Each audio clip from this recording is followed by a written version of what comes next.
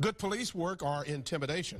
That's the question some in the African-American community of Bay Minette are asking about some of the crime-fighting efforts in their city.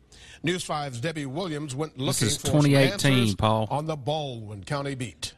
The train tracks here in Bay Minette, a dividing line in the city that some say on the one side is law enforcement, on the other is harassment. A Bay Minette police cruiser patrols a neighborhood. We ain't never seen this go on until we got the new chief going around here. Fearful of retaliation, this woman didn't want to reveal her identity. Everywhere we go in our community to either do anything, it's always police on every corner. And it's just getting out of hand. I mean, we can't do anything. She says cameras are up in neighborhoods off Hickory Street and the Douglasville community and Clay Street. We just feel like we're being violated. Police called the one block of Hickory Street searched, monitored. Chief Al Tolbert makes no apologies. We have received some complaints, but the praise that we've received from the law-abiding citizens and residents in these areas have outweighed the negative complaints tremendously. Larry Naves grew up in Douglasville and has watched his boyhood neighborhood change. It's not a harassment. This should have been patrolled down here a long time ago. And it may be working. Crime figures for last month are down 25% compared to the same time last year. Tolbert says that's a good start. We're going to keep at it and continue what we've been doing. On the Baldwin County beat in Bay Minette, Debbie Williams, WKRG News 5. Less than 30 minutes north of Birmingham sits the small town of Brookside, Alabama. It's a former mining town with no stoplights, no retail stores other than the Dollar General, and no major crimes. A stretch of Interstate 22 runs directly through Brookside, and the town has a lot of cops to police it. Brookside is only about 3 miles long and has just over 1,200 residents. But the police here, they feel the need for at least 3 SWAT vehicles. Not only that, they also have a tank, which looks brand new. According to the local media outlet AL.com, between 2018 and 2020, under Brookside Police Chief Mike Jones, income from fees and forfeitures increased by 640%. The outlet says the money amounts to half of the town's total income, or roughly $1.2 million. A gray vehicle in a driveway on Lower Street in Bay Minette. That's where Otis French Jr. pulled over for a faulty blinker, and the same yard where he would eventually lose his life. It's a really tough thing to know that this family is currently grieving, and we're trying to figure out why. You know, we want to know how he ended up there. So that interview looked like a hostage video. If you go back and watch Andre's interview with the press, unbelievable. How did this happen? Why did it happen? What's the background? And, you know, how do we move forward from this? What they believe so far, the officer was pushed to the ground after the traffic stop. French ran away.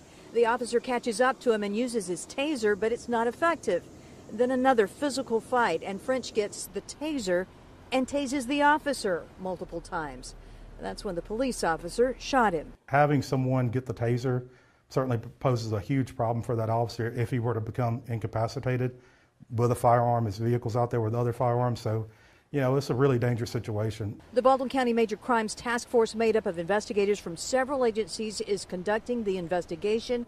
They say it won't be quick, but it will be thorough. Between, you know, recovered shell casings, you know, how many rounds are believed are actually fired from the officer's weapon, body camera footage, witnesses, you name it. There's actually maybe another source for video out there, so we have to review all those things and come back with a definitive answer. My name is Joshua Brown, from right here in Bay Minette, Alabama, and we organized the Bay Minette Justice League in response to the killing of Otis French Jr. We want to make sure that we want transparency and justice for the family. We don't want to let this issue die down. We want to keep this issue forefront. And where are you from, that kind of thing?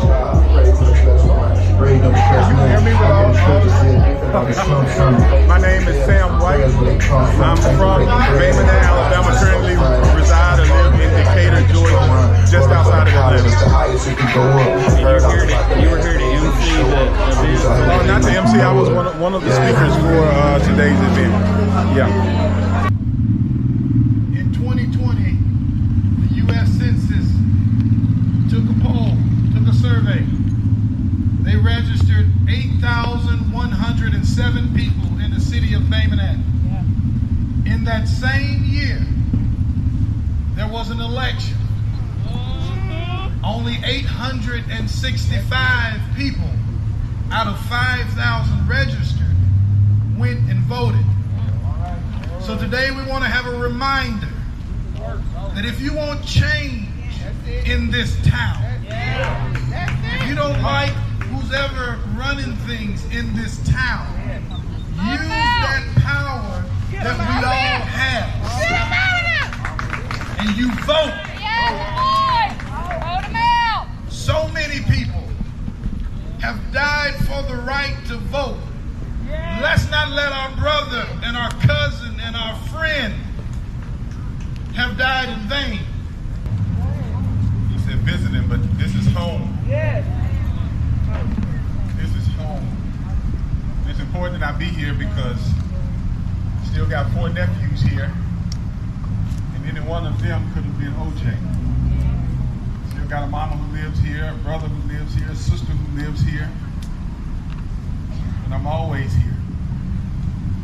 I want to say to my cousin and classmate Tamara that our hearts are with you, with Mr. Otis Sr., Dr. Phyllis, the entire French family. Our prayers remain with you. According to a press release from the Bay Minette Police Department, an officer within Bay Minette PD conducted a traffic stop on Lower Street, stopped the vehicle that Otis French Jr. was driving because of an equipment malfunction. The officer asked Otis French Jr. to exit the vehicle so the officer could show him the equipment violation and issue Mr. French a warning for the violation. The police department says that their preliminary investigation revealed that once Mr. French exited the vehicle, he would not comply with the officer's instructions. So some things already aren't adding up for me. What instructions? Right. Yeah. He wasn't under arrest. No. Yeah. He wasn't being held in custody. No. He wasn't being detained. No. Seems like community needs some answers. Yes, definitely. What lawful instructions did he not comply with that led to his death? All right. See, no one should distort what we are doing here today. That's right. We're not being provocative because we ask or demand transparency or accountability. All right. Yeah. In fact, there was Frederick Douglass who told us power concedes nothing without a demand. Yeah. It never has and it never will. So I want to encourage all of the people who gathered here today to continue to exercise your First Amendment rights of freedom and speech and freedom of assembly. There are some folks who think our gathering here today is threatening. And I say, good, let them think that.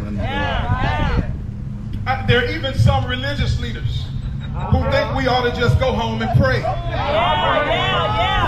And yes, you ought to pray, but you ought to do more than pray. You see, in Exodus, the Bible says that the Israelites groaned under their oppression, and they cried out to their God, and their cry rose up to God. And God looked upon them, and God took notice of them. Together, they lifted a collective voice in lamentation about an unjust system. We are gathered here at this courthouse today.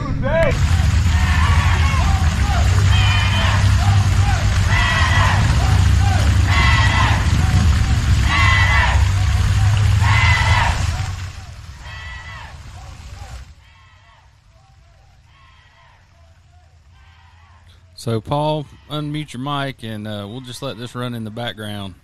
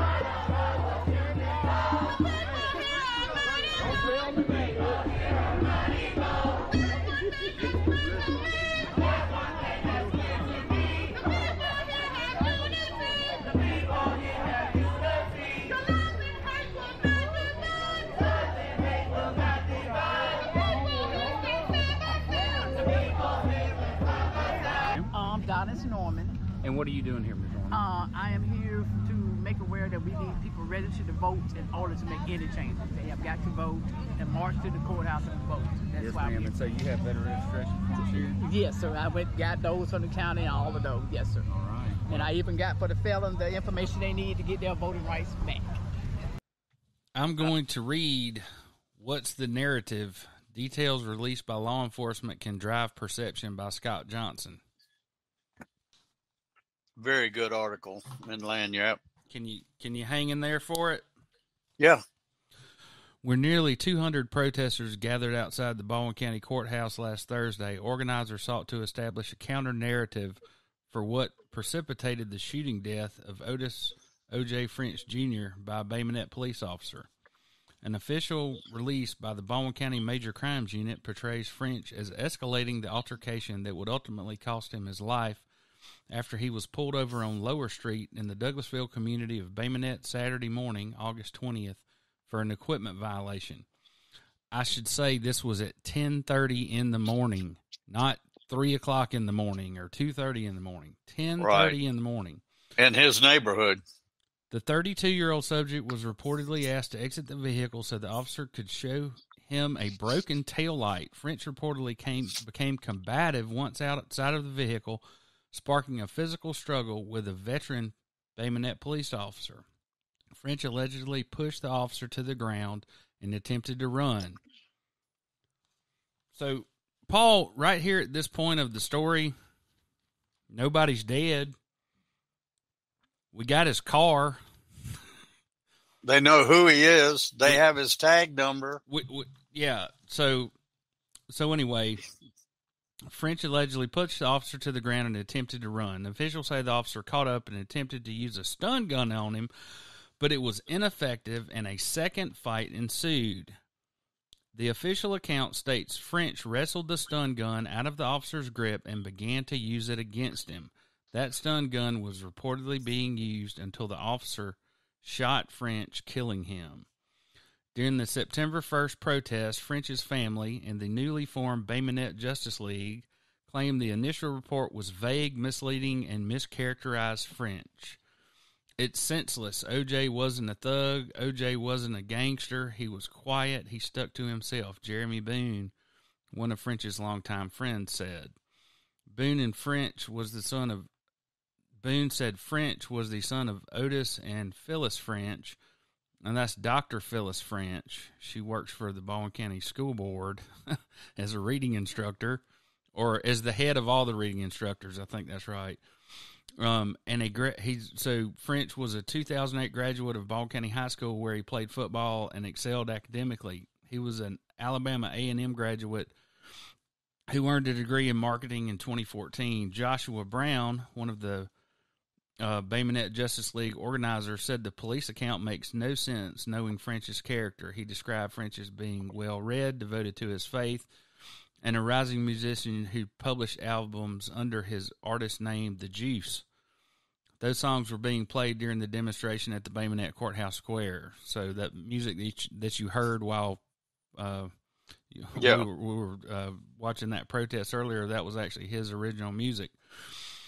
We just want transparency. We want justice. We want a thorough investigation, and we'll see where everything lies, Brown said. He said the Justice League is calling for investigators to provide French's family with more details about the incident, noting authorities haven't even disclosed the name of the officer who killed their son. That officer is currently on paid administrative leave as the investigation takes place. Brown acknowledged... Sir? I said, or the history of the officer. Because I think he came from another department 5 years ago, and I'd like to know why he left the other department. Also, Harry, in that article you just read, you mentioned that about the stun gun. Well, he said that he already tried it and it was ineffective. And now they're saying that when French got it in his hands, it was working. So that's a little confusing, too. Brown acknowledged some media outlets have reported on French's arrest history, which, according to court documents, included charges of attempting to elude law enforcement and resisting arrest in March 2016. However, the state dismissed those charges 3 months later. So, like his family said, there's no drugs, there's no armed robbery, there's nothing. High-speed chases. Brown and said, I think, Harry, that you and I have been predicting this for years. Oh, this was totally predictable, given how the jackbooted thug tactics that Chief Tolbert brought over from the sheriff's department. He learned from the best. Brown said there were extenuating circumstances involved in that incident, and reporting on it was unfair, noting the respective officer's history is not under the same scrutiny as he remains unidentified. Mm-hmm. The Reverend Sam White, who graduated from Baldwin County High School with French's older sister, Tamara, spoke during the event on behalf of the family and said there needs to be transparency in the investigation. Once Mr. French exited the vehicle, he would not comply with the officer's instructions, said White, reading from the official report. Some things here aren't adding up for me. What instructions? He wasn't under arrest. He wasn't being held in custody. It seems like the community needs some answers. White claims the incident is indicative of the Bay Minette Police Department's disproportionately targeting black and brown people and aggressively patrolling communities of color. Now, we saw the 2018 report where they put web cameras on all of the street signs down there in Douglasville, right? Right. And you heard what Tolbert said. We're going to keep doing what we're doing. Right. And you're talking about a very small community here. During an initial press conference on August 22nd, Baldwin County Major Crimes Unit Commander Andre Reed, that's the hostage video that we just watched, promised a thorough and independent investigation. He said the Baldwin County Major Crimes Unit generally does not name officers during investigations to respect everyone's privacy. Yeah, right. Except he works for the public, and he really doesn't have the same privacy rights that a private individual would. He also said body cam footage would not be released as it is evidence. He said it could be manipulated publicly and bias a grand jury tasked with determining if the officer was justified in the shooting. He said the Baldwin County Major Crimes Unit leaves it up to the individual agencies whether or not to release the footage after an investigation closes. And the grand jury, let's mention to everybody, is totally secret, so you don't know what the hell they're telling the grand jury. Okay, so this is the important part that everybody needs to listen up for. Reed did not respond to a request for comment on this story. The Baldwin County Major Crimes Unit consists of Bay Minette Police Chief Al Tombert, who is currently the chairman, Robertsdale Police Chief Brad Kendrick, Sheriff Huey Mack of the Baldwin County Sheriff's Office, Gulf Shores Police Chief Edward Delmore, and we're going to watch a video with that Yankee in it in a minute, Daphne Police Chief David Carpenter, the dude with the little mustache, he looks like a villain from a 1920 silent film, and Foley Police Chief Thurston Bullock. The agency is tasked with reviewing the actions of officers working for its member organizations. They just keep adding things to what the Major Crimes Unit was put together for. Right, and Major Crimes is Hoss Mack and a bunch of police chiefs, all of the municipalities of Baldwin County, all associates and friends of the police. Okay, so let me explain this to people. There are task force created all the time, and all that means is we put a notation in the file so we know who to bill the hours to, right? Right. Okay. So this Major Crimes Unit, which is a standing organization, which is supposed to be completely independent, these are guys that all went to this cop's wedding and stuff. This is not independent. It's the furthest thing from independent. Right. So let's get into the real part of the story here, setting narratives. While what actually happened August 20th on Lower Street will remain unclear for now, calls for accountability from law enforcement's handling of deadly force incidents and high-profile cases are not new, especially not in Baldwin County. Being the authoritative source for information in these incidents gives agencies an inherent benefit in establishing narratives from their perspective, sometimes leading to facts being released that can skew public opinion in law enforcement's favor and against that of defendants, or in this case, a potential victim. Mm-hmm. Well, let's not call Otis French a defendant just yet. Over the last several years, the ability of agencies to frame self-serving accounts has caused nationwide alarm. The most brazen example was seen earlier this year in the aftermath of the mass shooting at Robb Elementary School in Uvalde, Texas on May 24th, when a teenager gunned down 19 children and 2 teachers at the school. Key details and facts about the incident flipped on their heads almost daily as the incident was scrutinized under a microscope by the media and state and federal authorities. Local law enforcement initially had been praised for their immediate response to the school, but that praise quickly walked back as grim revelations began to show that a large group of heavily armed officers waited in a school hallway for more than an hour as gunshots continued to ring out from a classroom where the shooter had, quote, barricaded himself.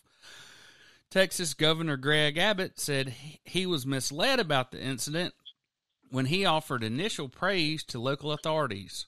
Clark Neely, a policy scholar with the Cato Institute and Public Institute lawyer for more than 20 years, said while he has seen more abuses than he can count, he believes nefarious, conscious campaigns by law enforcement to sway public perception are rare.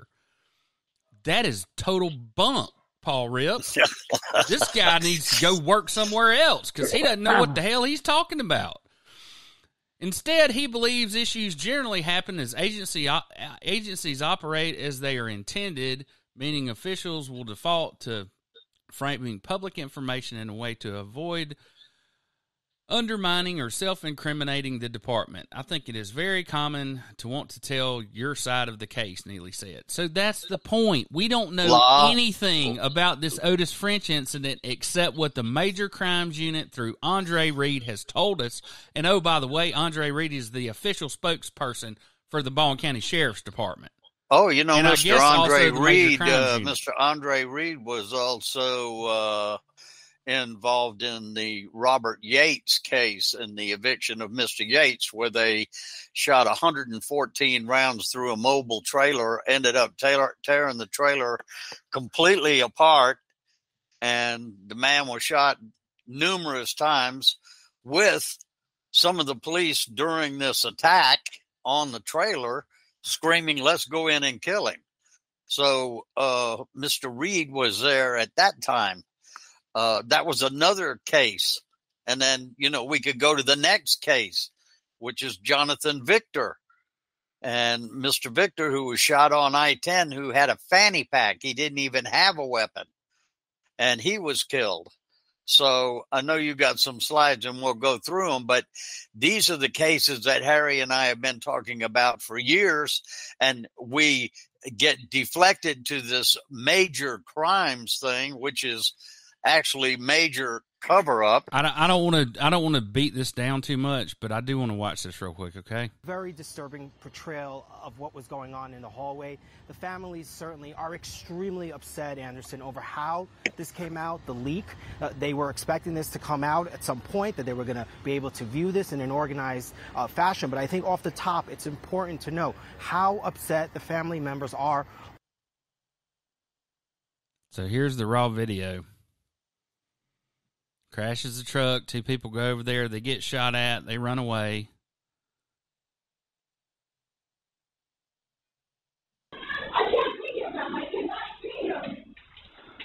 Now they took out all the children screaming from that, they dubbed it out. Right.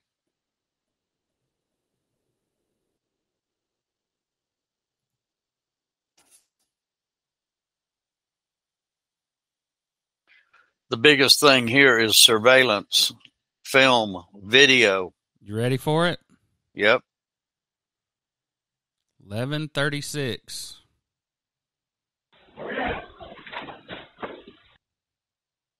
These are the 3 guys that supposedly went into the room.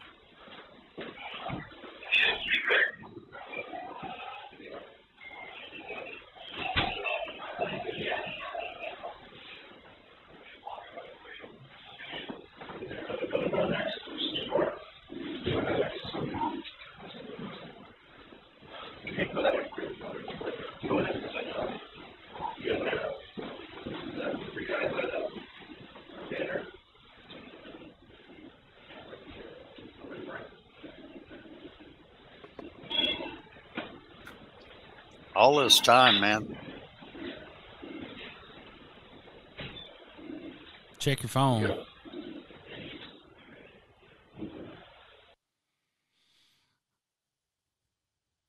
Now, see, they're shot, so they dubbed it out.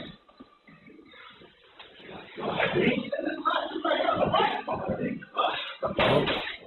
Yep.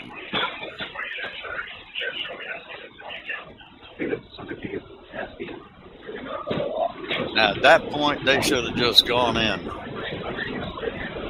Yep. 48 minutes later. So this just gives you a prime example of how distorted the facts could be on the O.J. French case. Good heavens. Look at this.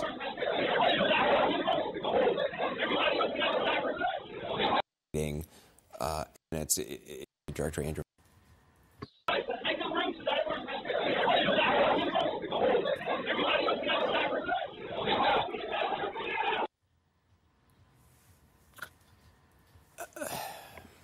Shimon, I want to bring in CNN senior law enforcement analyst and former FBI Deputy Director Andrew McCabe. Andrew, what is your reaction to seeing this video? Not the full surveillance video, which went on for 77 minutes. It does show the officers just waiting. You see ballistic shields being laid on the ground. You see. Now, Paul. Yeah. The important thing to remember about this is that the Texas Rangers got on national television and told us this big, long story about how all this happened. Right. Do you remember that? Oh, yeah. Oh, yeah. Reminds me of the Major Crimes Unit. Right. So let's continue. They then talk a good bit about the George Floyd incident and how that was covered up. Recipe for accountability. Is there a straightforward solution for this seamlessly unchecked power to influence public perception and facts? Probably not, according to Neely. Despite the easy potential for abuses, Neely said agencies have a legitimate duty to communicate with the public about situations they are involved in. He said implementing blanket rules that prevent or limit authorities providing preliminary information would do more harm than good. Neely said the only workable solution to this problems are moral integrity on the part of law enforcement and for citizens and elected officials to hold those agencies accountable when they abuse this authority. Neely noted, though, there's a need for accountability is more aspirational in many cases than it is realistic, explaining that it is an uphill battle to audit and sue government officials. Without adequate access to public records and pathways through the court system, Neely said, this accountability can often seem impossible, which, of course, it is. Neely said the public needs robust open records law to obtain and scrutinize resources such as body camera footage, which is integral in reviewing officer conduct. However, which we're paying for, which the taxpayers are paying for. However, when the public attempts to obtain these records, they are often met with resistance or flat out denied. Neely said there should be a general public expectation that footage is made available at the earliest opportunity. He argues there should be a high standard for what footage is allowed to be withheld from the public, and agencies should carry the burden of proof if they argue it should be kept confidential. Officers or agents acting on behalf as our employees. The footage belongs to us, not to them, he said. The arguments for withholding body cams are generally self-serving and unpersuasive. Paul Irvin, the president of the Alabama Association of Chiefs of Police, and the chief of police of Leeds, said the public should be generally trusting of official accounts by law enforcement. There are specific standards for law enforcement. So they go through rigorous training and aptitude tests. They're not felons. Well, not that we know of. They should be more trustworthy, Irwin said. He noted the public can file complaints if they believe there are inaccuracies with official reports. Oh, my God. Where does this guy live? I don't Maryland? know. File your complaint with the major Not in crimes Alabama, unit. dude. Come down here. Yeah, really. Where are you? He explained body cameras have become an essential tool in internal reviews to monitor officers' behavior. If the information in official reports are proven inaccurate, Irwin said, agencies should have the integrity to correct the record. If there is malice or negligence involving law enforcement agencies are apt enough to administratively address problems in their own ranks, he said. Irwin noted that there are multiple layers of authority among state and federal agencies to provide accountability and dismissed the notion that these departments will cover for one another. Irwin believes body cam footage can contain sensitive material and shouldn't be made immediately available to the press. However, he said he doesn't see any conflict with obliging media outlets and records requests after investigations conclude. Okay, so that's Paul, a key point. That's a key point. The investigation could go on for years. So, shooting stance and ketamine. I'll give you two guesses what this is about. Oh, my goodness. Unfortunately, in the state of Alabama, law enforcement agencies, law enforcement is under no obligation to release body cam footage even after a case is resolved, per last year's Alabama Supreme Court decision in Lagniappe versus Mack. Body cam recordings are regarded as investigative materials and exempt from the state's Open Records Act. Right here, people, the corruption in Baldwin County is now state law. Yeah. And you're paying for it. Right. We're all paying for it. We're all paying our tax dollars. This decision was made right here in Baldwin County by one of our circuit court judges, and it went up, and only one Supreme Court justice wrote a compelling dissent. And I hate to say I've never supported Justice Parker, but he has my vote from here to the grave. Lagniappe's lawsuit against Baldwin County Sheriff Mack stemmed from a deputy-involved shooting in May 2017, where it appears key facts presented to the Baldwin County grand jury and disseminated to the public materially misrepresented the incident. This is the Jonathan Victor case. After crashing his vehicle along the muddy side of Interstate 10 on May 12, 2017, Jonathan Victor, 35 of Louisiana, was acting erratically and refused aid from bystanders. Witnesses called 911 reporting he was bloody and may have been armed with a weapon. Faced with the same lack of cooperation, responding firefighters called for assistance from the Baldwin County Sheriff's Office, repeating that Victor was possibly armed. When Deputy Matt Hornaday arrived on the scene, now let me set the picture for y'all. He's eating lunch at Mama Lou's in Robertsdale when the call comes in. He's the sharpshooter for the SWAT team. So he gets in his vehicle and drives up 59 and across I-10 to the incident site. Gets out with a weapon, gives instructions to this guy. He doesn't comply, and he gets shot. We're going to watch it. When Deputy Matt Hornaday arrived on the scene, he armed himself with his service rifle and took a defensive position behind a fire truck about 30 feet from Victor's vehicle. Hornaday attempted to establish communication with Victor by yelling commands. Victor eventually emerged from his car holding two objects in his hands. After failing to concede to Hornaday's demands to drop the items, Hornaday shot Victor 4 times. Victor was treated on the scene, airlifted, resuscitated as many as 5 times, and died 8 hours later in the hospital. Now, I don't know how a sharpshooter shoots you from 7 yards. It's 21 feet. 4 times, and you suffer through 8 hours of being resuscitated and all this other stuff. And you think he has a gun and you can't see it from 21 feet? Despite no weapons being found on the scene, authorities maintain in the media they are still investigating whether or not Victor had a weapon. It wasn't until 3 days later that Mack revealed Victor was unarmed. Even then, Mack continued to say that Victor was holding 2 objects while declining to identify what they were. They were later revealed to be a jacket and a fanny pack. After a grand jury ruled not to press charges against Hornaday, in October 2017, the Major Crimes Unit held a press conference, and Mack presented 2 minutes of selected portions of Hornaday's body cam footage and a witness cell phone recording of the incident. Aside from showing Victor's failure to comply with demands, the public was given little information about the circumstances that led up to the shooting. And if you read the original article they wrote about this, the question was, who decided Jonathan Victor was a threat to anybody? Right. Nobody's taking accountability for that. In fact, Harry, in one of those articles that wrote about where the first responders, the emergency ambulance and so on and so forth, were corresponding with each other on the air, warning their drivers that the sheriff's department was on the scene, and you know how they are about bringing their guns out. And here they are warning the first responders going to the scene about the sheriff's department, not Jonathan Victor. Right. You better get about 200 yards back or you might get hit by a stray bullet's what I've been telling my people on the ambulance. During the same press conference, Baldwin County District Attorney Bob Wilters and Gulf Shores Police Chief Ed Delmore told reporters that the narcotic ketamine had been found in Victor's toxicology report and the drug was often abused.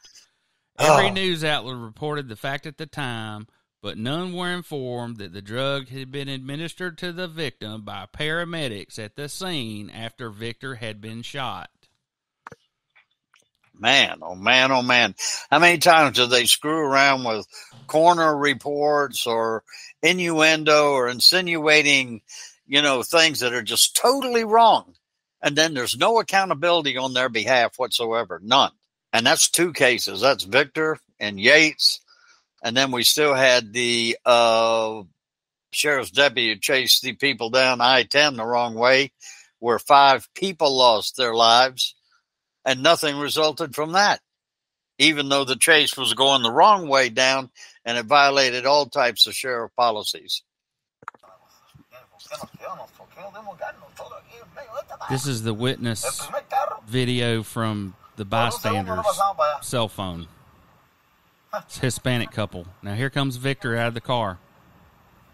You see he's got something in his hands, right? He's in a shooter stance, using his fingers. You see that? I can't see that.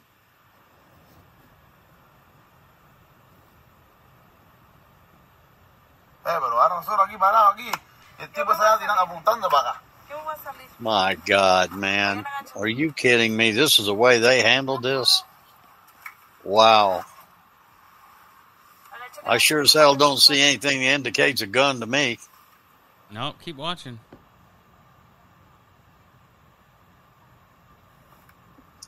He's mimicking them. He's got about 5 seconds to live.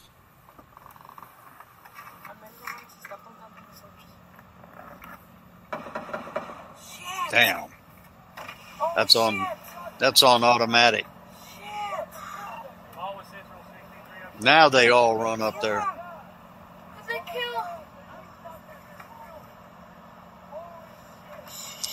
Everybody on I-10's watching this. Oh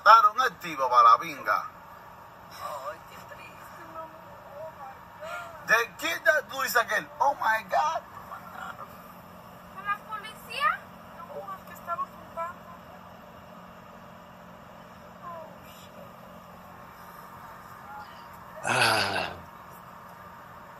Wake up, people, wake up.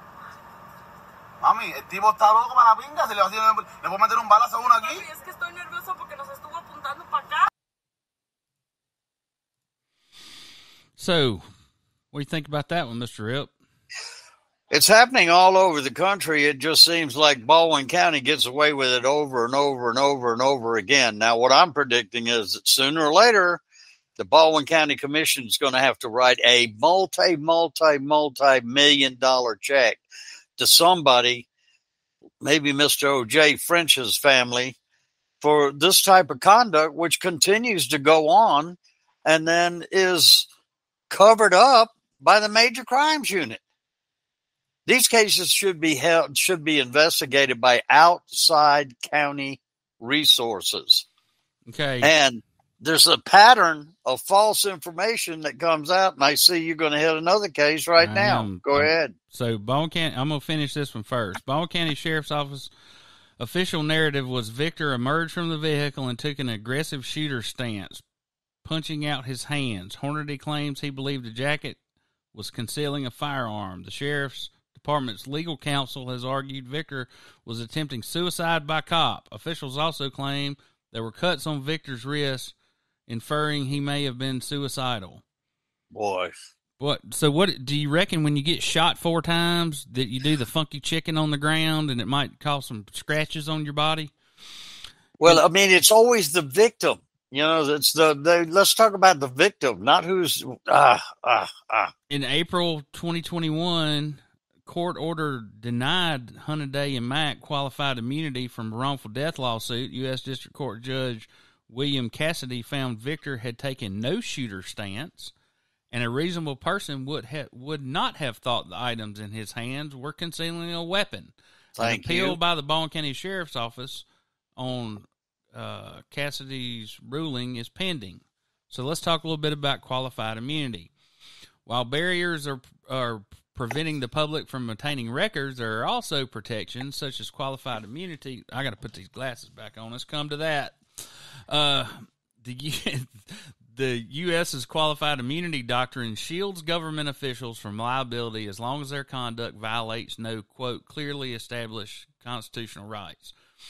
Patrick Jacoby is a lawyer with the Institute for Justice in Arlington, Virginia, Bay Civil Liberties law firm. He said qualified immunity was established by the U.S. Supreme Court in 1982 with the intent to enable government officials to conduct the public's works without the risk of being bankrupted by civil actions. However, Jacoby also says the doctrine is deeply flawed and there is a growing consensus it should be remanded. Okay, let me give you an example. If you are a police officer in California and you go on a drug raid, and while you're on that drug raid, you steal $1 million from the drug dealer, that drug dealer can sue you for that $1 million because it's clearly established law in California that that is illegal. Guess where it's not clearly established? If that same thing happened to you in Alabama, Florida, or Georgia, our federal circuit doesn't recognize that as clearly established law, so they just be able to steal your $1 million. That's how screwed up it is. It's by district clearly established law. Okay, so not only do you have to worry, well, you know, can I sue them? Did they violate my federal rights in the right jurisdiction? Think about how stupid that is. It's supposed to be a federal right? You understand that? Yeah, right. So yeah. How could it be selective from place to place? For one, Jacoby said there's substantial research showing even in cases where qualified immunity is denied, it is the respective government agencies that covers monetary damages, not the employee, thus supplanting the intent of the doctrine. Qualified immunity is also brought on a circular rational under its clearly established rights standard, Jacoby said. He said clearly established means plaintiffs must point to past appellate rulings or opinions in the same jurisdiction where the court has declined qualified immunity. If there is no precedent, then immunity is the default regardless of whether or not the actions were illegal. If an officer stole money during a search warrant, but there is no case law establishing a precedent that constitutional rights were violated, they'd be considered immune. The issue with using case law to determine clearly established rights is that two cases are never the same, and the defense lawyers are often successful in arguing respective cases are incompatible.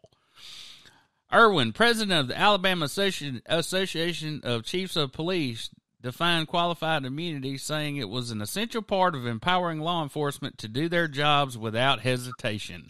The last thing the state needs are officers who are not confident in doing their jobs because they think they'll be prosecuted, he said.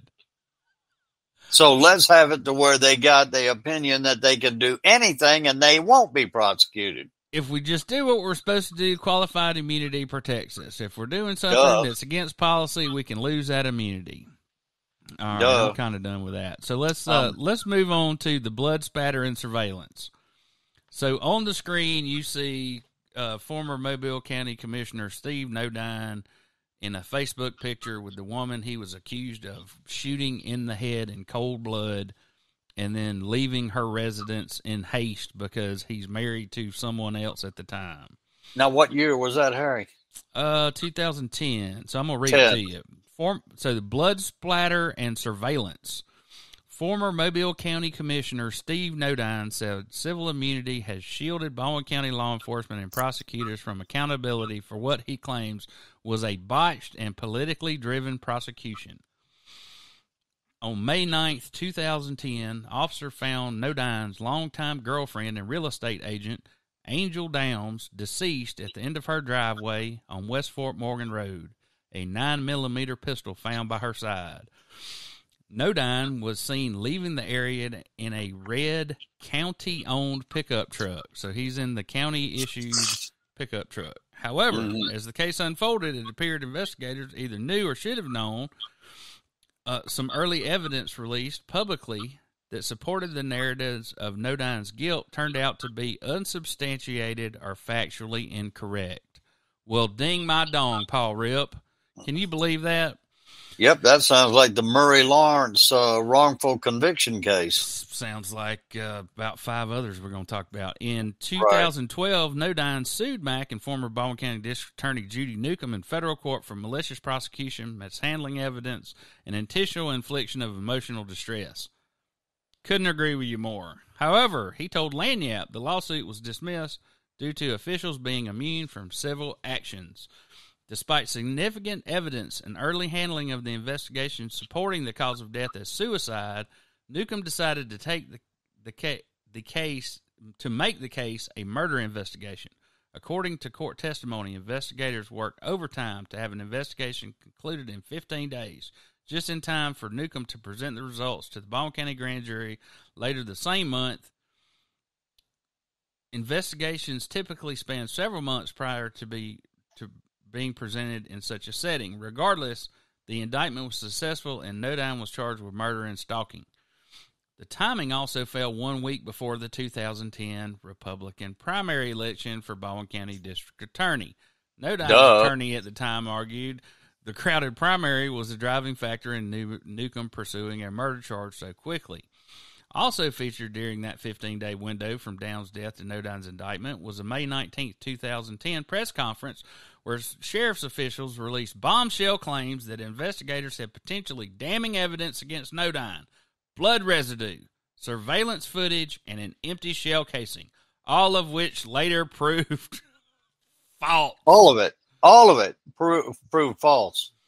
See a pattern here? 10 days into the investigation, the Baldwin County Sheriff's Office spokesman told reporters stains consistent with blood were found in Nodine's vehicle. So Nodine claims that if she shot herself at the end of the driveway, he did it and she didn't know it. He was leaving and she shot herself as he drove away.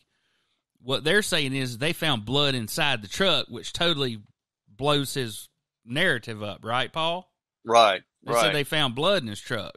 These claims were publicized despite a presumptive test performed by local law enforcement being negative and the Department of Forensic Science confirming earlier that same day the stains were in fact not blood.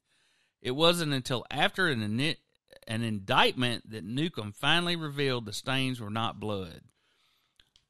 Mack also made headlines on May 19th telling reporters authorities were in possession of a hard drive that may have captured the moment Downs lost her life. This information was delivered to local media despite the fact that investigators had confirmed within days of the incident that security cameras from Downs' condominium complex were not operable for some time before her death.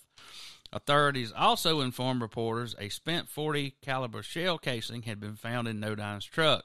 This was despite investigators concluding almost from the beginning that the 9mm found at the scene had been used in Downs' death. Wow. And for the newbies out there, a 9mm will not fire a .40 caliber shell. Nope. Once it's out there and once they say it, there's no way to get it back, Nodine said. You never gain your reputation back. Nodine's case was before a circuit judge by December 2010, just in time for to be prosecuted by Newcomb before she left office. She she had finished third among 4 candidates in the primary earlier that year. A mistrial was declared in a 9-3 jury deadlock. A second trial was moved out of Baldwin County Circuit Court and set to take place in Dothan in 2012. Prior to the trial taking place, Nodine was successfully able to negotiate a guilty plea to lesser charges of misdemeanor domestic harassment and perjury. The murder and stalking charges were abandoned. Ultimately, Nodine spent 2 years in federal prison during his prosecution on an unrelated gun charge and served 2 years in Baldwin County custody on later charges. Sheriff Mack did not respond to requests for comment about the story. So, I think that... And this is the exact same thing that they did, again, let me bring it up, the Murray Lawrence wrongful conviction, where the deceased was... medical examiner said that it was strangulation, and yet the sheriff's department and the prosecution said it was a gunshot, but there was no evidence of the gunshot, and the man was convicted and still in jail to today. So, I don't know if you caught this or not, but prior to the trial, let's see, he negotiated a guilty plea, but this other thing about the federal prison thing, so it was all hands on deck, including the feds. So what they did was he admitted to being addicted to prescription painkillers and also having a 9mm pistol in his possession during that time. So he was guilty of being a drug user in possession of a firearm.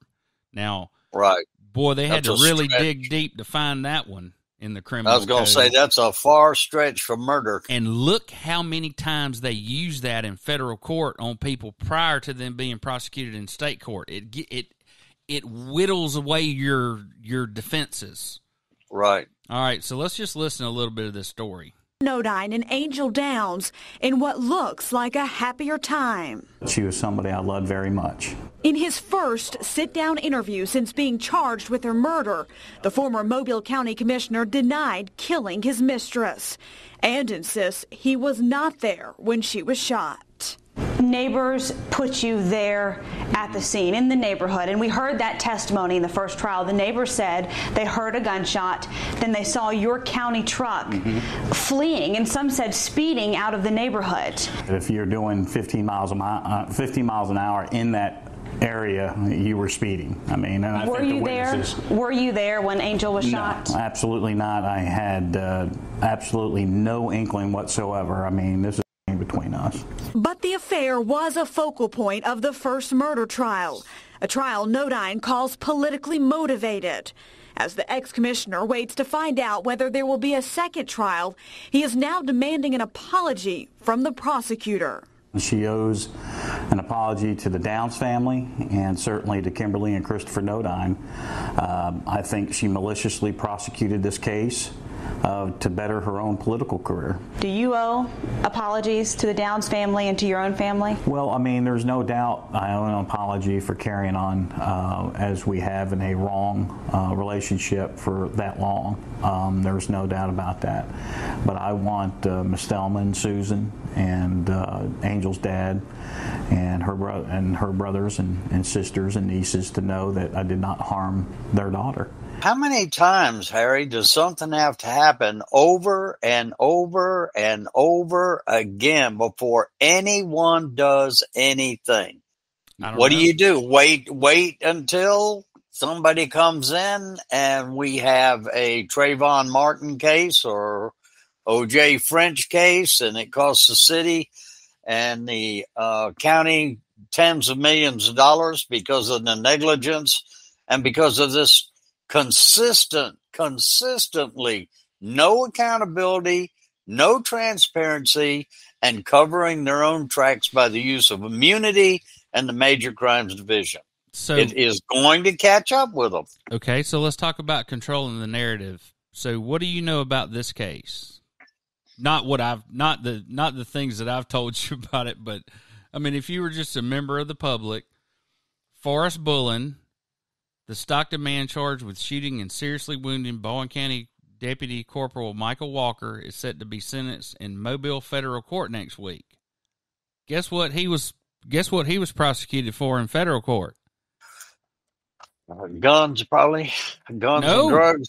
What? Both. The Steve Nodine thing. Yeah. He was a drug user allegedly in possession of a bunch of firearms, right? Yeah. He faces a maximum of 10 years. So guess how many years he got? How many? 10.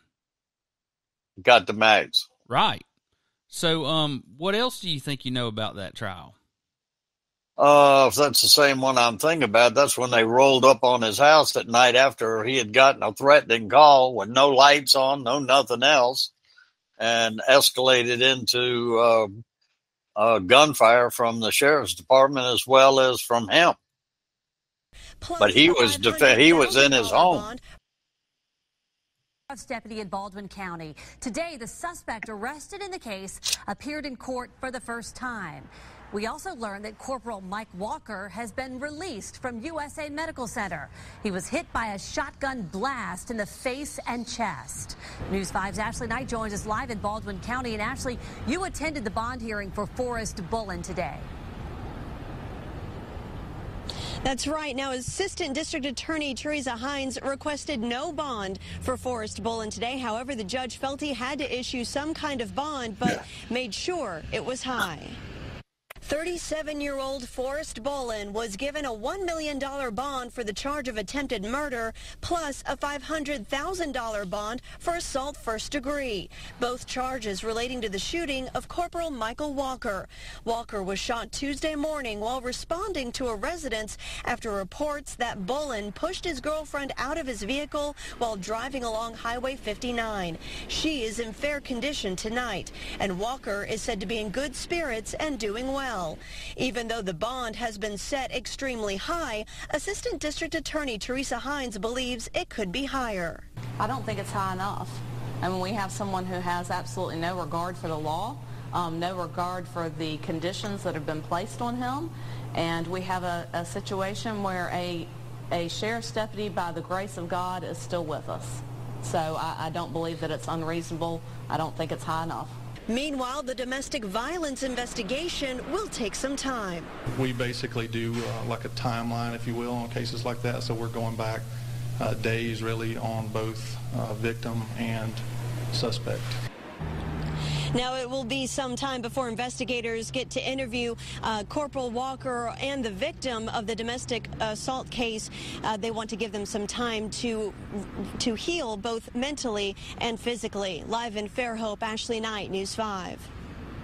So, Paul, how many years you reckon Forest Bullin got for throwing his girlfriend off the bridge and all that other stuff? I don't know. How many? It was a bunch. I know that I know it added up. I know there was two radically different stories of the event. Ready to pay tribute as they laid in Sergeant Michael Walker, shot to the line of duty. We'll be honoring him during this presentation. During the early morning hours of December 19, 2017. Sergeant Mike Walker responded to a residence in the Tensaw community to investigate a serious domestic violence incident that had occurred earlier in the night. Upon arrival at the suspect's residence, Sergeant Walker began walking towards the rear of the residence as other deputies were monitoring the front. After turning the corner to the rear of the residence, Sergeant Walker was fired upon by the suspect. 38 shots fired, but was able to find cover behind his vehicle. As the standoff continued, Sergeant Walker kept cover while monitoring his surroundings and giving the suspect commands. Unbeknownst to Sergeant Walker, the suspect had moved his position and fired at Sergeant Walker. Need I mention that this is pre-trial and this is at a public arena rodeo in Bay Minette where the trials will take place? Okay. Yeah. 38, the body shot. Subject saw him come around toward the back. Fired around. Now they're playing audio from the 911 transmissions, right? You catching that, right?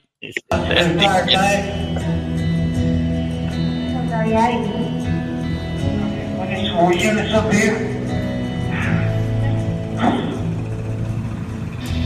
Sergeant Walker sustained several injuries from the shot, including complete blindness out of his left eye. Despite his injuries, Sergeant Walker continued to fight back, make it back to protect his deputies, and give clear directions and up-to-date details to dispatch. Bobby, I don't know what happened.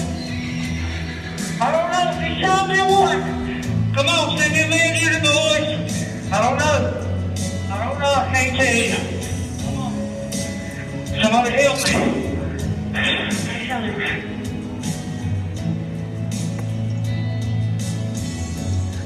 After removing himself from the scene to receive medical attention, Sergeant Walker was driven to an ambulance. While en route to the ambulance, Sergeant Walker demanded a radio and continued to give directions and orders to his men and other responding deputies despite being injured and away from the scene. Today, Sergeant Walker has been back on full duty for months as an investigator for the Sheriff's Office, despite losing the vision in his left eye. He continues to press the fight and has not let his injuries slow him down. He is Controlling the narrative. all in the field of work and anyone that knows him. That example is that no matter what life brings your way, keep your head, continue moving forward. With this situation, Sergeant Walker has represented himself, his family, his friends, and the Baldwin County Sheriff's Office with the utmost pride. He's a prime example of selflessness and the warrior spirit. Thank you, Mike, for your service and example. So you ready to see what really happened? Together. Controlling the narrative. 99, you ever remember there being a back door? I've always met him at the front. Negative. I've been there one time serving someone. So this is Forest Bullin's house, and this is the crime scene depicted. You're going to be looking at so there's 3 vehicles responding. The only camera that's on is the center vehicle, and you're going to be looking at, it's a dash cam, so it's a little fish-eyed. But one of the things I want you to notice is where this brass is located.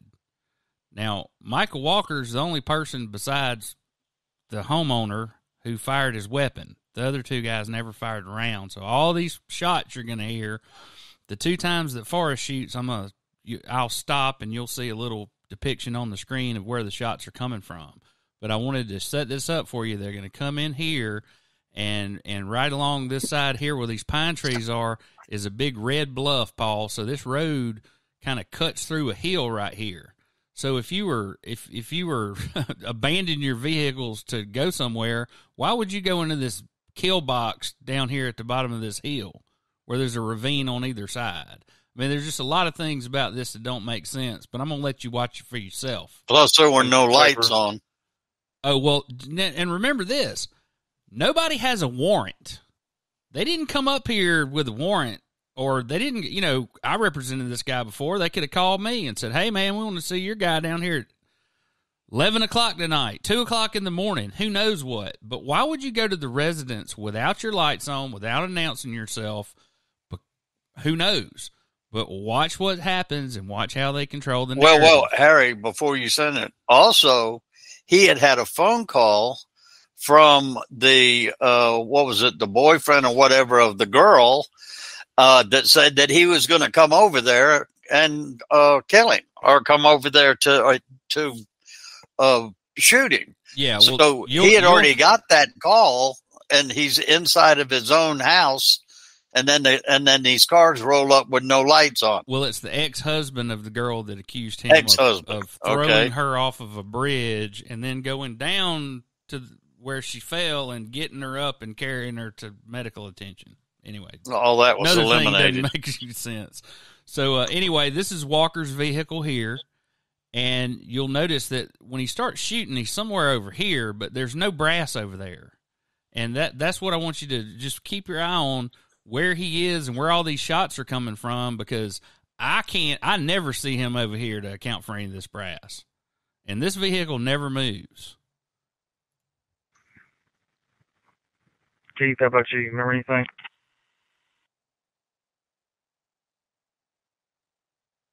I can't remember. 5 years ago, last time I went to his house.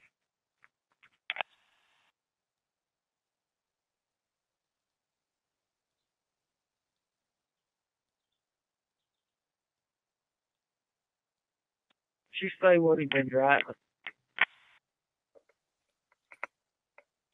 Negative. Her car's still there. How would they know that? Supposed to still be there. I don't know what he was driving. He had an old Chevrolet truck at one time. I don't think he's got that anymore. Early call notes from earlier, he was driving a white Ford Fusion. Yeah, that's her car. Which is right here in front of the front door. Simple. That's just what the call note said. It said that he was actually driving it, but I don't know.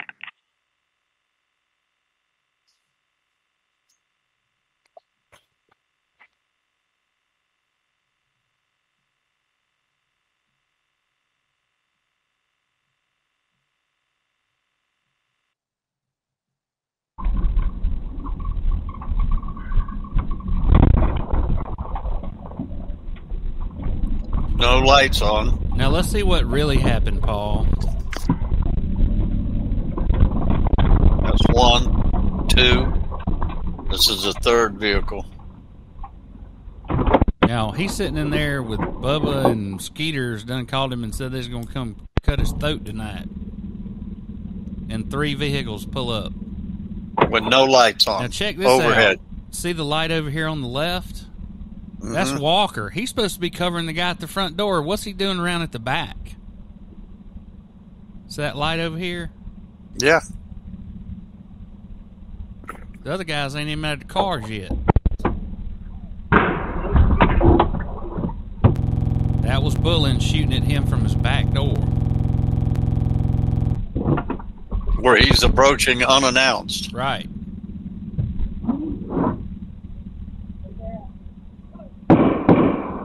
That's Walker.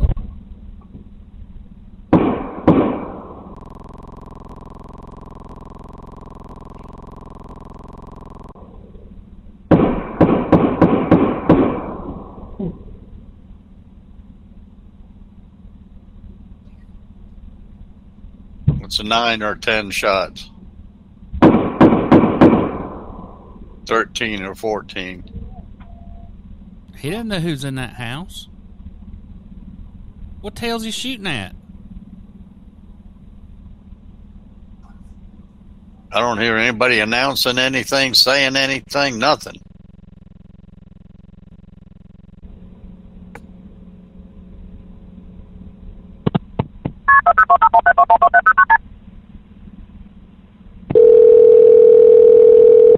This is what nobody did before.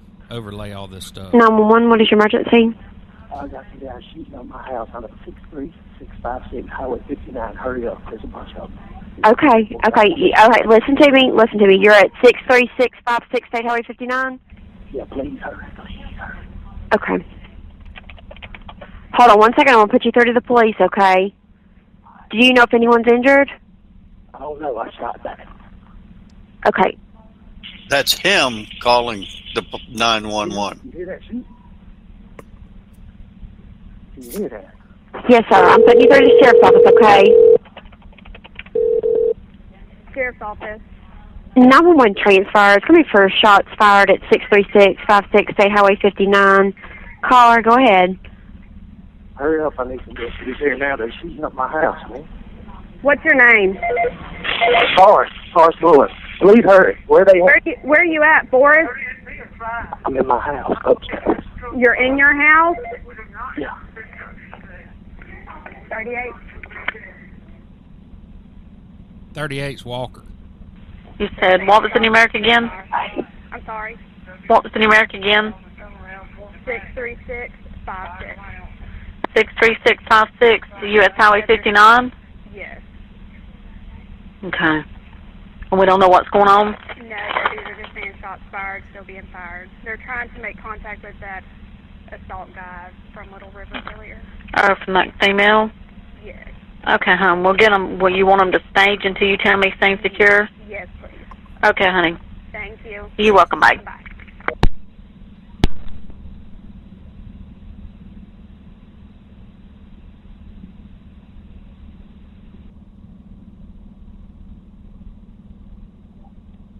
Shots still firing. 5. Shots still firing. 10-4. Advise, shots fired. 10-4.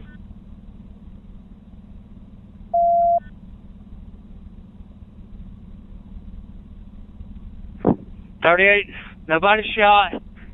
Subject saw me come around toward the back. Fired around. Shots have been fired back. 10-4-38. So right here, the police department, the 911 dispatcher, and also the sheriff's department dispatcher had an opportunity to tell him those are the police at his residence. They also have the opportunity to turn their lights on at any point or to say, it's the police. Right? Yeah, because he's calling them for help. Okay, well, I'm just making sure you're keeping up here, Paul. Yeah.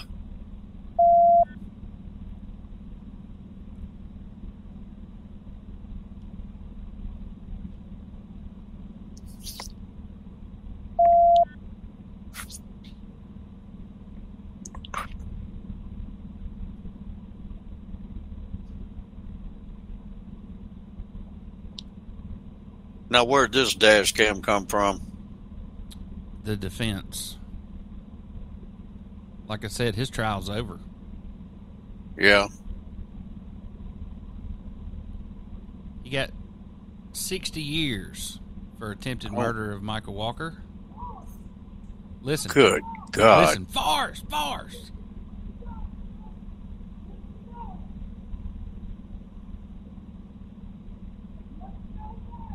Come out here. All that kind of stuff. Never hear law enforcement or sheriff's department.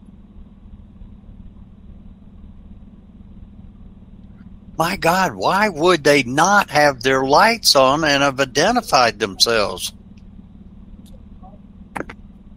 That can't be protocol, man. I mean, it just makes no sense.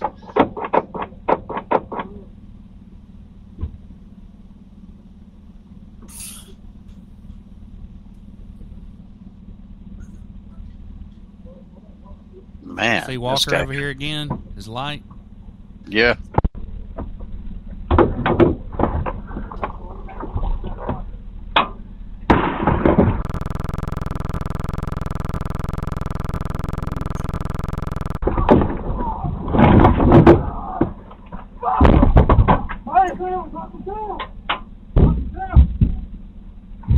Well, you sure ain't trying to kill nobody with a 20 gauge and birdshot. Knuckles down! Knuckles down!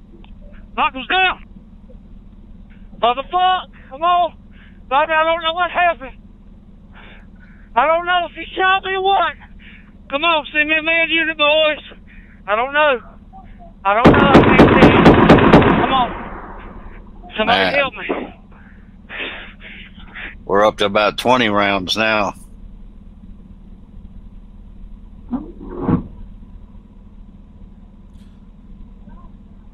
Why in the hell don't they turn the lights on? 911, what's emergency? I need some deputies over here, man. These boys are shooting. Shooting where? At me at my house, 636. Okay, hold on. I'm going to let you talk to him, okay? God, what confusion.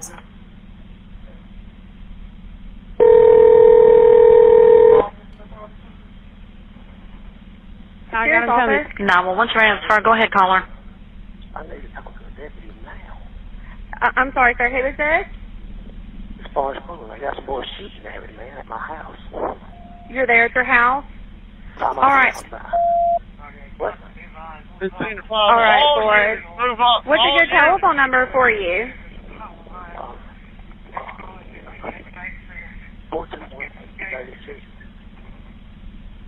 42136 what? 8036. I'm sorry, get it to me one more time. Okay, and do you know who it is? It's like a damn Laurel and Hardy movie, isn't it? Man, Except really, you think, how did the hell shit like this happen? Okay, well, let's just keep going here. Give me your number again, sir. I can't hear you over the gunfire. Yes. Who is it? Student Watson, a student named Chris Watson, and I think Bubba Jeter's out there. And why do you think that they're out there? I don't look. There's a sheet at me. Where's the deputy? Okay. Listen. Put your gun down and hold on just a second. I have a deputy right up the road. Hold on just a moment.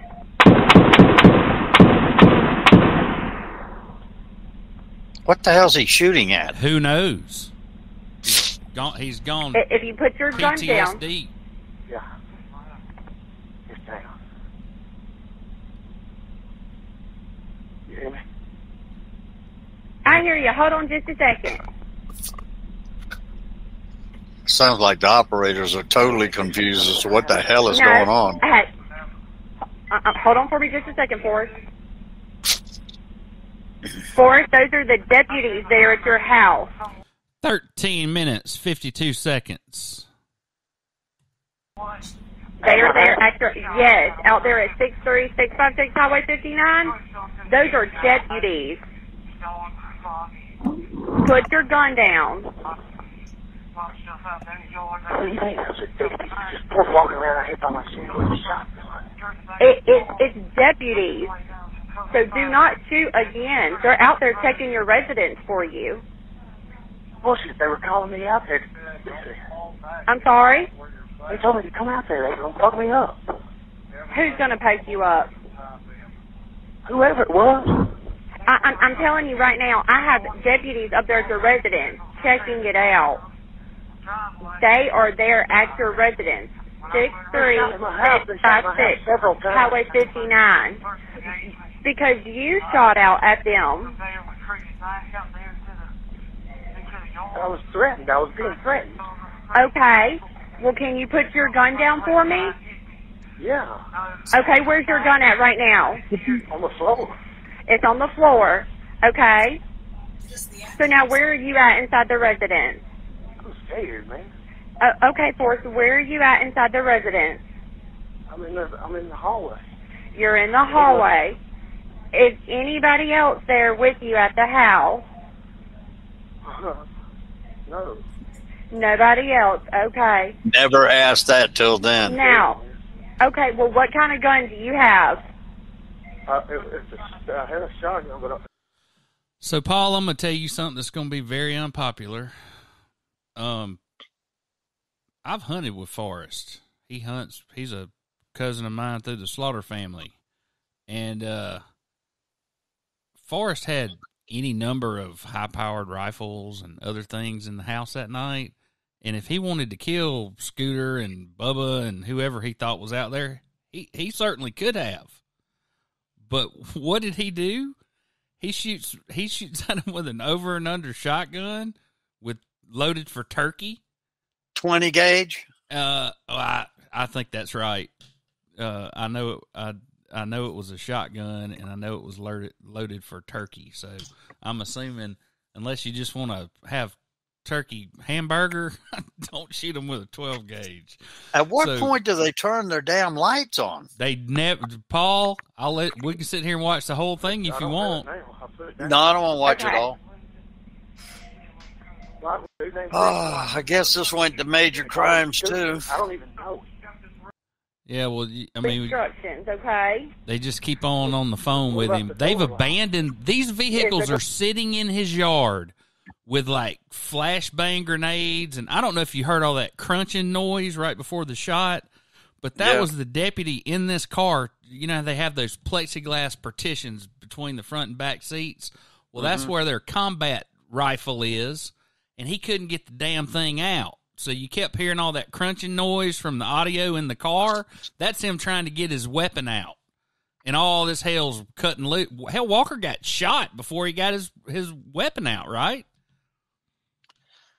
Crazy. Man, oh man, so then they just keep him. The hell. So then they keep him on the phone, and then we're not going to show this stuff, but there's the interview of, Walker trying to describe where he couldn't remember where he's standing when all this stuff happens and whatever else. And I don't want to get into any kind of issue with divulging anything I'm not supposed to, but let's watch this. Bay Beach. It was supposed to be the arrest of a domestic violence suspect, Forest Bullin. It ended, though. Except they didn't have a warrant for his arrest. So how could it supposed to have been an arrest, Paul? I don't know. False reporting. Okay, well, what if I told you that the girlfriend got on the stand and said that she was drunk and high and fell off the bridge and that he helped her? And he still got convicted of attempted murder of her. Though, with a deputy being shot in the face with a shotgun and a 4-hour standoff. He had no idea it was an officer, and he certainly wouldn't have shot an officer. But that's exactly what investigators say he did last month as deputies approached his house near Stockton on a domestic violence call. There will be no question left in anyone's eyes that he knew exactly what he was doing when he was shooting. Okay, so that's Teresa Hines, our chief nutcutter DA, right? She prosecutes murders and rapes and all the bad stuff, right? She's our ace. Yeah. So they get in there in front of Judge Bishop, and this is all in the trial transcript. I'm not making any of this crap up. I'll publish a copy of it if I can get my hands on it again. But basically, she gets up there and she says, Judge, she asked for a sidebar, and she says, Judge, we'd like to introduce evidence that Forrest was in our secret database of bad guys we call the Master Name Index. Oh, boy. And we're not trying to say that he's a bad guy. We're just I need to be able to explain to the jury why they would show up without a warrant, without their lights on, and without announcing themselves as law enforcement. And Bishop goes, well, I was kind of wondering how you're going to do that myself. So anyway, he allows them, in violation of the rules of evidence, Rule 404B. Let me give you an example. If OJ stole Paul Ripp's cigarette lighter, we can't go into court as the prosecutor and say, well, hell, it's OJ. He cut his ex-wife's head off and he beat the shit out of those guys in Vegas and stole all his property back.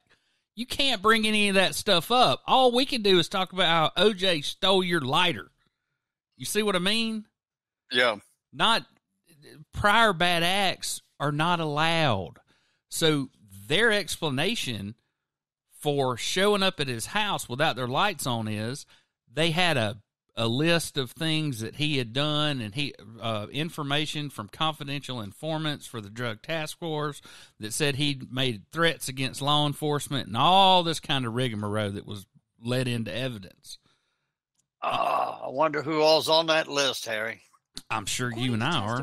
Bullin was on the back but listen to this. House as 3 deputies approached. As soon as Corporal Mike Walker spotted him, a shot rang out. Walker yells to Bullin to come out with his hands up. He says it doesn't have to go this way. 5 minutes later, and from an upstairs bedroom window, a second blast from the shotgun, and it hits Walker in the face. Forrest was of the opinion that there was a verifiable threat coming to him, and he thought that he acted appropriately. Defense attorney Bucky Thomas says Bullin had received death threats after he allegedly threw his girlfriend off a bridge earlier that evening, severely injuring her. The case now goes to a grand jury. No dates have been set yet for a trial. On the Baldwin County beat in Bay Minette, Debbie Williams, News 5. Man, it goes sideways. It just goes sideways, doesn't it? Shot wound, but still cannot see out of his left eye. Sheriff Huey Mack says more surgery is scheduled, and there is hope his sight can be restored. He is still blind in his left eye. The surgery that is going to be done is in hopes to restore a portion, or if not all, of the sight in that eye. But we won't know until that surgery the full length or the extent of the long-term injury to the eye. And that surgery is scheduled for later this month.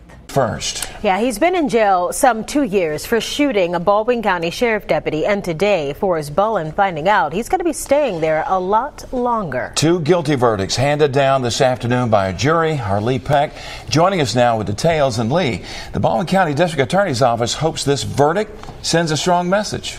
Well, they do, Byron and Lenise. The jury deliberating for about 2 hours before reaching its decision, wrapping up a case going on 2 years.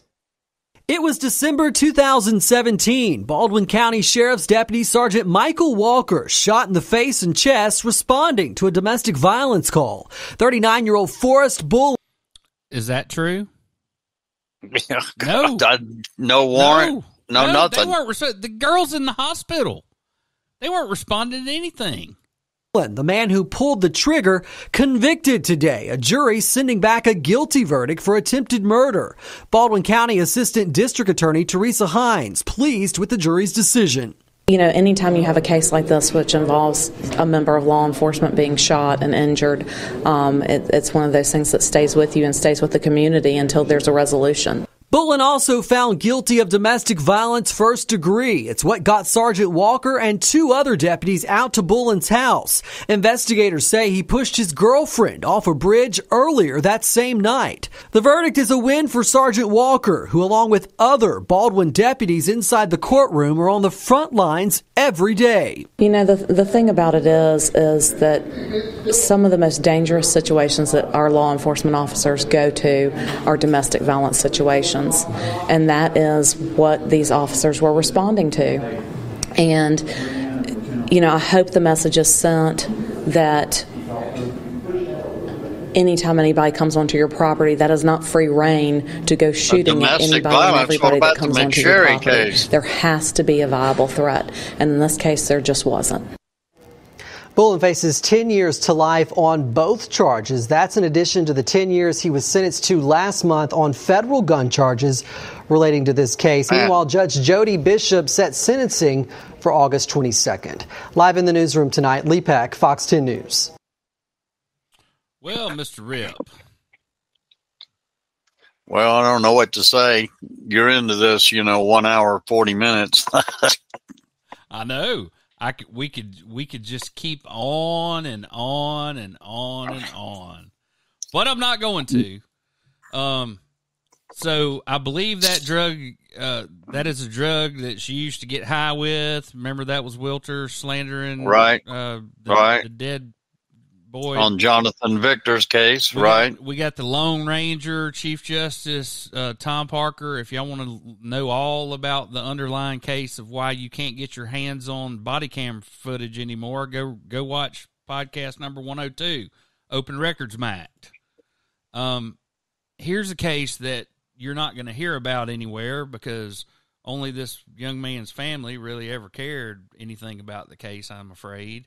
But this is the case that I decided to burn my practice and reputation to the ground over because I accused the Baldwin County Sheriff's Office of lying to everybody. Because I can tell you this, whatever happened to Peyton Little is not what the Baldwin County Sheriff's Department said. He's probably the only person in the United States that ever strangled himself with a seatbelt, and they said that he was dragged by the car. Well, the seatbelts are designed to where you cannot be outside the car and drag. You don't have that much latitude with the strap. Okay, well, it turns out that I got the deputy who was assigned to investigate his death in a deposition, and I got him to read this into the record, and I said, now what besides the date and time and the age of the victim, is any of this true? And he said, based on the physical evidence in your interviews. And he said, no, sir, I don't believe any of it is. So you tell me, Paul, did they control the narrative on this one? And let me tell you what's very important about this. When I deposed this deputy, I asked this investigator, I said, did anybody ever tell you that Peyton Little was a confidential informant for the Baldwin County Sheriff's Department Drug Task Force? And he said, absolutely not, no way. So I subpoenaed that file. I cannot tell you what was in that file because I signed a confidentiality agreement, and they didn't let me see the contents anyway. But I can tell you he was a confidential informant, and according to sources that will remain confidential, his handler was none other than Chief of Police, currently in Bay Minette, Al Tolbert. Who, of course, and that who ascended from mediocrity as a corporal in the sheriff's department, but a good friend of the DA, and of course, utility player for the sheriff. Anything he needs done, he knows he can depend on. And this was declared a suicide almost immediately, wasn't it? Well, they didn't even secure the scene. They moved the vehicle was in the middle of the road at an angle, and they didn't stop traffic both ways. They moved the car out of the road. The person driving the car they let her mother take her to the hospital, and they didn't interview her for a fortnight. Jesus Christ. After man. they'd already put out the official statement that said he wrapped a seatbelt around his neck and jumped out of a moving car. So we have, let's see, Peyton Little. Then we have the 5 people that were killed on I-10. Then we have Jonathan Victor. So that's, let's see, 5, 6, 7. Then we have Mr. Yates, which is 8. Now we have O.J. French, which is 9. And we've yet to see any accountability whatsoever. And then you got a piece of crap like McSherry in Fairhope, domestic violence. Remember, we're talking about domestic violence. We sent those police officers out there for domestic violence. Well, this guy's been picked up 9 times, and he's still not in jail. And he's and all of this. Remember, Paul. Remember the video. We know what happened. We don't need some judge to tell us what happened, except the judge said that he didn't, that we couldn't get to this point because the paperwork was screwed up. Right. So then we have another case where the mayor of Spanish Fort slaps this woman, and I don't want to watch the whole video, but this is him. No. That's his arm going back, and then the next frame, it's about a half a second off. He's doing a follow-through on the slap. But Judge Reed said, I couldn't definitively say that there was a slap. Yeah, Reed didn't have his damn glasses on. Then we got Nodine. Over and over and over again, people. Where, you saw what happened? You saw what happened. Now, how did they convict this guy who was sitting at his own house waiting on people to come hurt him? And he's calling the police. And he's calling the cops. Now, they controlled that narrative, didn't they? They're outside shooting at him. Oh, my God. Well, that's all I want to talk about this time. I think I think the dam is broken on this, and right. We could sit here and watch just hours and hours of video of exactly how these guys operate, but it would be cumulative and potentially obscene.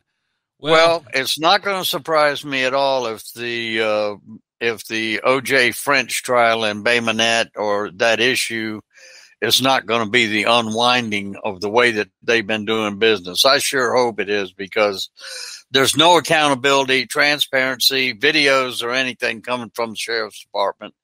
Until something changes, people aren't going to have confidence in them either. Well, and I can tell you this, there's going to be a contingent again at the Bay Minette City Council meeting tomorrow night. I will be there. I'll have the ye old GoPro and hopefully give you some perspective from the public's perspective of what's going on, because I can tell you, and maybe the county commission too. Tuesday. So this independent major crimes unit that's investigating the shooting death of O.J. French is chaired by the chief of police in Bay Minette, Al Talbert, who I just told you was the handler for the boy that strangled himself with a seatbelt. And he failed to mention to the guy investigating the young man's death that, oh, by the way, he's one of my snitches, and here's the 30 people he's been informing on that you might want to call on to see if maybe they strangled him with a seatbelt and this girl ain't telling the truth. Just maybe. God almighty. Where are you, FBI? Where are you, some damn buddy, some authority? And so next week, we'll talk all about Dothan and the Queen dying and all these other important things that have happened. But we had to get this one out, and we appreciate everybody sticking with us. I know this was a long one, but hell, that felt pretty good to me. I need to say one more thing real quick before we get out of here. No representation is made that the quality of legal services to be performed are greater than the legal services provided by other lawyers. I'm Harry Still. This is the Backstory Podcast. I have my friend and client, Mr. Paul Ripp, with me today. How are you, Mr. Ripp? Very good. And I like to say the Rip Report is a not-for-profit organization looking at political corruption and things like this with the police. And unfortunately, in Baldwin County, it's very easy to find. And I can't find a seconder usually when I propose this, but I don't care. I don't need a seconder. My own opinion is enough for me, and I claim the right to have it defended against any consensus, any majority, anywhere, any place, any time. And anyone who disagrees with this can pick a number, get online, and kiss my ass.